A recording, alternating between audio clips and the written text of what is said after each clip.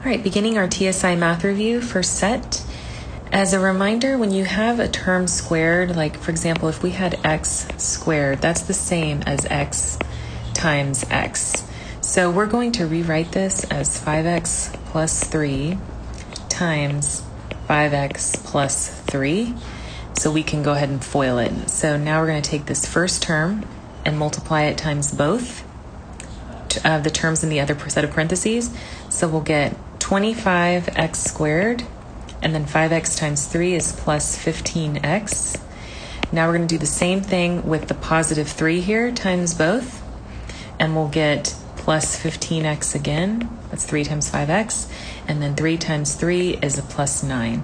So when you're multiplying 2 terms times 2 terms, you should end up with 4 terms.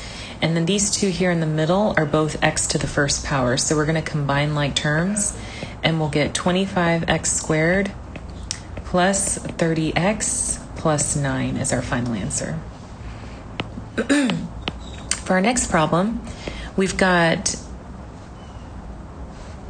an algebraic expression here. So we're given these values for x, y, and z, and all we need to do is plug them in.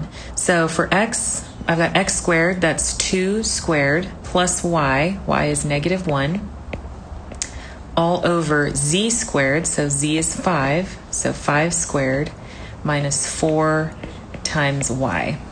So now we just evaluate this, and now that the numbers have all been plugged in for the variables, so that'll be 4 plus negative 1 over 25 minus negative 4. So that's going to be plus 4, because this will be 25 minus negative 4, so plus positive.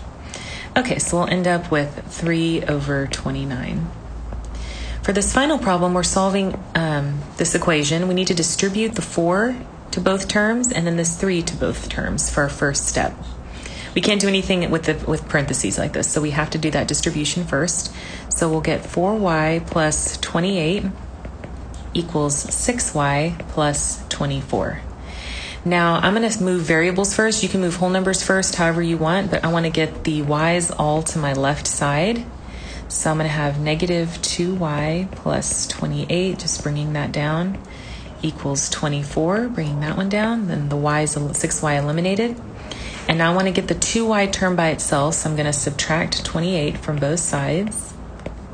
So now I've got negative 2y equals negative 4.